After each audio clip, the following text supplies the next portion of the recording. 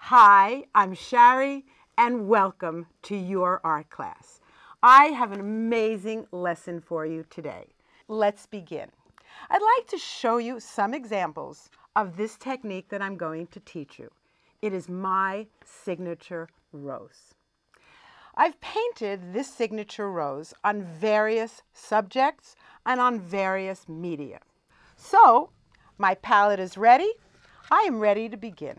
One of the most important things for you to learn is loading the brush. I pick up white in one corner of the brush. Then on the other side, I pick up my pink. It is a path. You go back and forth. This blending is what gives our rose depth. I am going to divide this rose into 3 basic strokes. First stroke, all the way up, press, push, roll, come around, let the bristles come together and lift. A little more, Shari. Now to our second stroke. V, push down, push up. Now start to roll the bristles. They come together and then lift. Last stroke.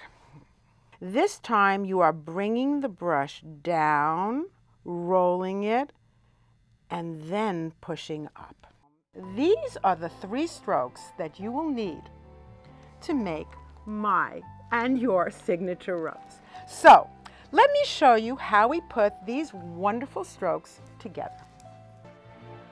Now we come to the part that seems to be a problem for a lot of students. Where do you put the leaves? It may not be your biggest decision of the day, but it is important. You never make both sides even. Press, lift, and this side I will give 2. The last part of my composition is the flourish. When I have finished teaching you, I always like to take this and put it into a project. Something so you can see what this rose looks like in a composition.